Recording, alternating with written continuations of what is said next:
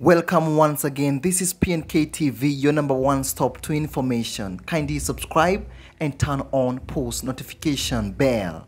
Now, following the defeat of his preferred presidential candidate, Dr. Fred Matiangi, Cabinet Secretary of the Ministry of Interior and Coordination of the National Government, has maintained a low profile during the previous few weeks.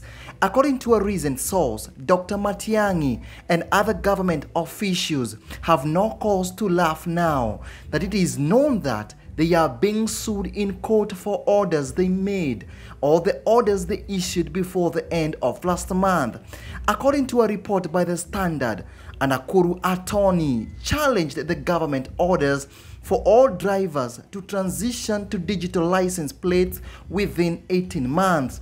Through his attorney, Ogange, Attorney Peter Okiro is requesting that High Court Judge Hilary Chemitei halt the orders issued by CS Matiangi on August 30, 2020. According to Mr. Okiro, the government decision is unreasonable and unfair to motorists. He argues that the action lacks legal support because it disregards motorists' rights. James Masharia, the Director of Transportation and Infrastructure, as well as Attorney General, are other public figures who have been sued. Now you're up to date. Don't forget to subscribe and to turn on post notification.